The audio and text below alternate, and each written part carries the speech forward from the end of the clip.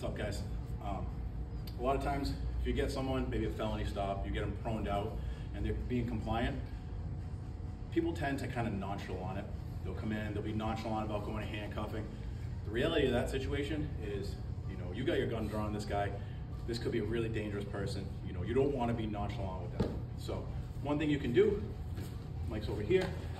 I get him in a felony stop. First thing I'm gonna do, hands up, turn around. So I don't want him looking at me. I want him facing away from me.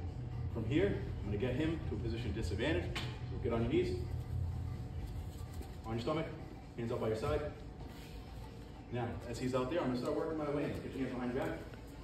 Don't move. So as I'm coming in, I'm keeping my gun drawn on him, because at this point, we're committed to it. So, God forbid I'm ever by myself in this situation, I'm keeping this on him as long as possible. A lot of people tend to kind of just be nonchalant, go start cuffing him up from here, no big deal. But one good way to kind of go about this situation is I'm gonna come in and plant my foot right on the inside of his ribs.